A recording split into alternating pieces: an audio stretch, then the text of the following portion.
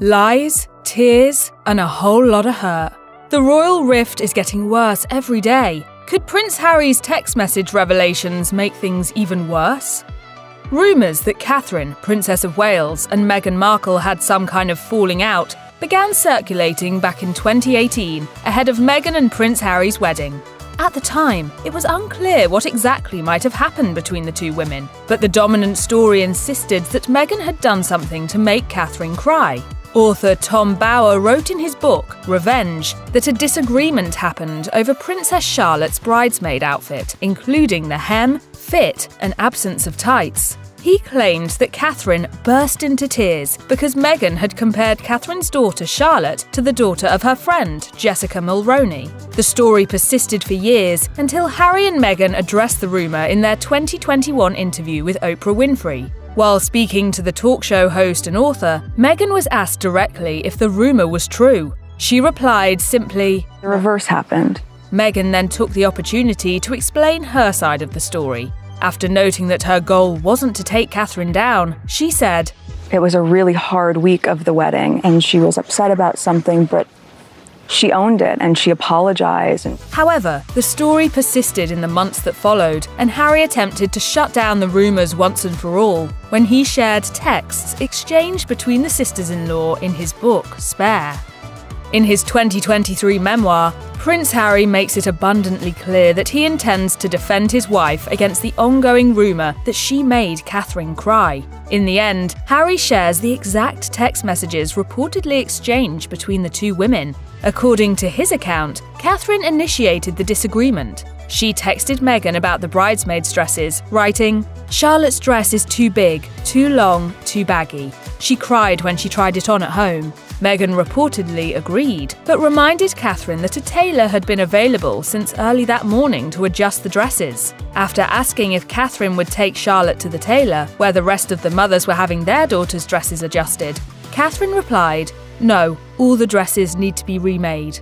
Harry went on to explain that Catherine sought the opinion of her wedding dress designer, who apparently agreed that the dress needed to be remade. Meghan then asked her future sister-in-law if she was aware of the additional stress she was under surrounding her wedding, including her father not attending. Although Catherine acknowledged this, Harry added, "Kate had other problems with the way Meg was planning her wedding. Something about a party for the page boys. It went back and forth. A short time later, I arrived home and found Meg on the floor, sobbing." Catherine and Meghan aren't the only members of the royal family who have battled things out via text messages either. In their 2022 docuseries Harry and Meghan, Prince Harry and Meghan share that the younger royal and his brother Prince William have exchanged more than their fair share of heated texts. In a scene that was filmed soon after Harry and Meghan's 2021 interview with Oprah Winfrey aired, Harry is seen showing his phone to Meghan, who pauses to read what's on the screen. "What am I looking at? Wow." The text came through as Meghan was on the phone with the couple's friend, actor and producer Tyler Perry.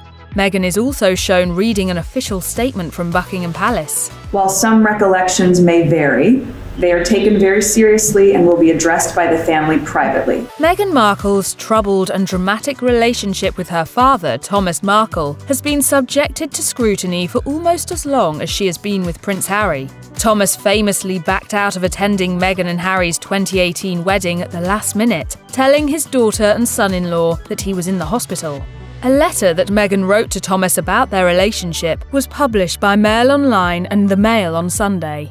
As a result, Meghan sued the publisher of the outlets, Associated Newspapers Limited, and eventually won her case. However, text messages that she and her father exchanged were also released during the court battle. In the messages, Meghan explains to her former press chief, Jason Nauf, that she wants to write a letter to her father. As she puts it, "The catalyst for my doing this is seeing how much pain this is causing H. Even after a week with his dad and endlessly explaining the situation, his family seemed to forget the context and revert to, can't she just go and see him and make this stop?" Thomas Markle has also shared text messages he sent to Meghan following the announcement that he would not be present at her wedding. He explained, in part, "The doctor will not allow me to fly, so of course I'm sorry, but I can't come. Love you and wish you the best of everything." In a separate text, he wrote, Who will be giving you away? If you really need me, I will come. I'm sorry about all this."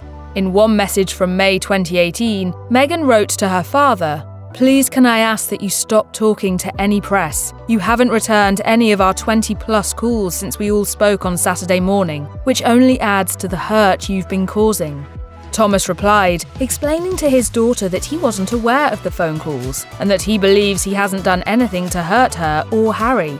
The two continued their back and forth, and Meghan admitted in her Netflix docuseries that the style of texting didn't resemble her father's. She could only conclude someone else had his phone. However, Thomas later denied that claim. He told the Daily Mail, "I wrote every word that I sent from that phone, which is still in my possession."